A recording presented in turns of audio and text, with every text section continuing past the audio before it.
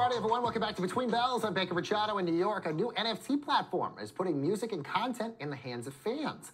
Vault is the mind of former FanDuel co-founder Nigel Eccles, and it allows creators to curate exclusive content for music and videos. That content plays on the platform via VIP invitations. And now the company is teaming up with independent artist Pip to launch his new album, Cotton Candy Skies. So joining us now to discuss, Nigel Eccles, CEO and founder of Vault, and singer and songwriter Pip. Great to have you both here, guys. Happy Friday. Nigel, I want to start with you. We've seen a lot of other NFT platforms team up with artists and release music, but walk us through how Vault works here and what's sort of the inspiration behind this platform.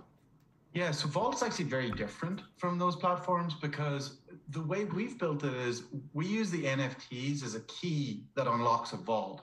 And it's only the people who have those keys can actually see the contents of the vault. Most NFT platforms, anyone can have it, whether you own it or not, can see the content. With us, we made it exclusive. Which is amazing. Okay, so Pip, let's talk about the music creation process and all of this. Explain a little bit more about the EP here and what was sort of the creative process to making Cotton Candy Skies. Yeah, it was super inspired by my trip out to visit my sister when she was out in West Hollywood, the sunsets, sucker for sunsets, and was one of the first songs I ever wrote. And yeah, for the past year and a half, we've been writing and producing for some big artists, and with the power of the blockchain and NFTs and then our partnership with Vault, we thought, you know what, let's jump ship and go into the blockchain and partner up and release the music. So it's been a crazy ride. Things are just getting kicked off, but it's super inspiring to be able to help other people out and show them that there's a new way in this industry. Absolutely. And so, Nigel, what I find to be most impressive here is the affordability of a lot of these NFTs. For instance, the 500 NFT keys from Pip's album Vault, priced $24.99, like really, really cheap. If you go to any other place for NFTs, we're talking tens, if not hundreds of thousands of dollars. So why was affordability sort of important here?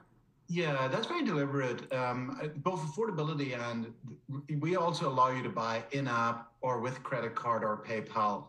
But the way we look at this is we look at this as a premium format. So vinyl is a format, CD is a format. We think of this as a digital format.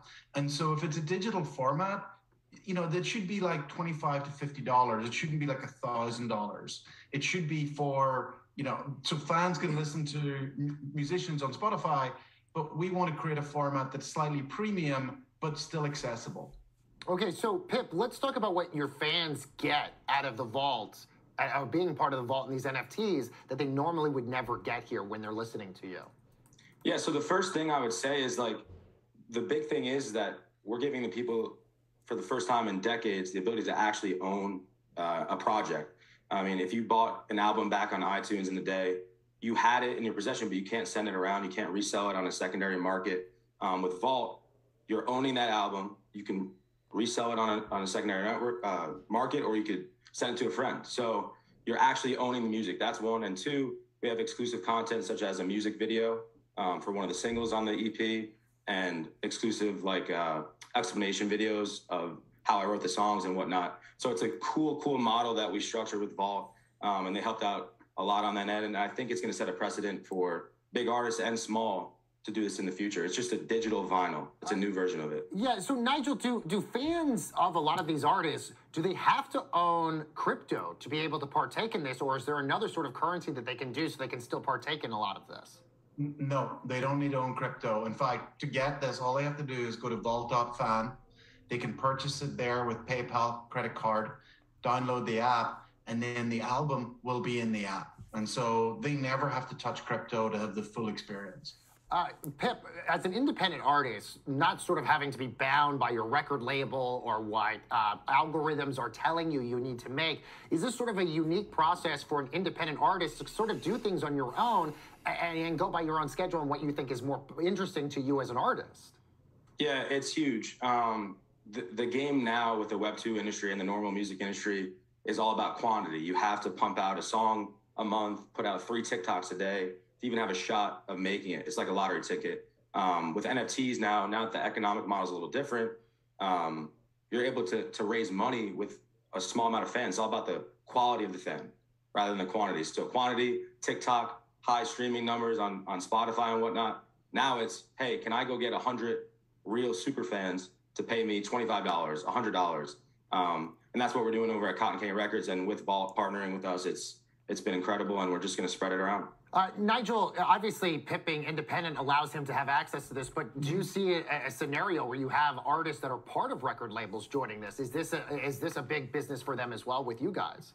Yes, absolutely. So we love working with independents because they have complete freedom on what they do, but we also have relationships with the labels, and the labels, interestingly, they actually really love this format. They've always loved albums, and with streaming, they've lost albums. Like, it's become about singles. And so, as one label said to us, this is a return of the album, but this album is digitally native. You can own it, you can lend it to friends, you can sell it. So you do own it, but it is a full album that is only like a digital format. Pip, do you feel like NFTs are here to stay? What do you say to those who think maybe this is just a passing fad? Yeah, I couldn't be more confident about anything in my life. Anybody that says that, I would just say go get educated on it, because it is here to stay, and especially in the music industry, within the next 3 to 5 years, it's going to be a big disruptor. All right. Well, this is amazing. Nigel, by the way, you're very, very busy. You also co-founded BetDex. That is a decentralized sports betting exchange. So many states, Ohio, others, basically now getting into the sports gambling sphere. Where do you see this going in the next 5+ years here? Yeah, so, it's funny. This is the one market where the US is like 20 years behind a lot of the rest of the world. So where I'm from, originally UK, we've had legalized online sports betting for over 20 years. And so what we're seeing in the US is really catch up. Like, I remember 5 years ago, people saying, isn't it amazing I can bet with an app on my phone? And I say, well, the people in the UK have been able to do that for 20 years.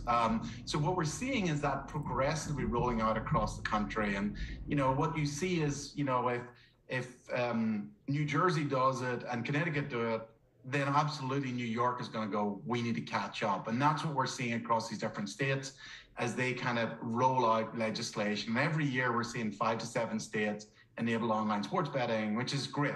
I think it's something that there's a ton of demand for, and I think it's a really fun product. Pip, I have about a minute left with you. Obviously, music fans, this is a great time to be a music fan, just because the industry is changing so much with NFTs, with now the metaverse, where you can see concerts now in the metaverse. How do you sort of see the music in the digital world sort of integrating over the next little while, and where do you see this all going? Yeah, that's a great question. I mean, we already proved that the digital format can translate into real life events. We just had our launch party for the EP last Friday in Hudson Yards, and people that had no clue about crypto and NFTs were able to get in with free access, open bar, VIP lounge, and they were like, wait, this floating thing on my phone, this picture, this JPEG gets me this.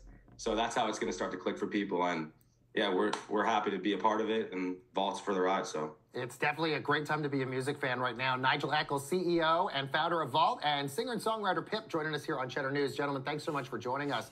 And coming up next in Between Battles, we're heading down to Mississippi. We're visiting the Pink as season 2 of P-Valley is out today, and we're sitting down with the show's creator.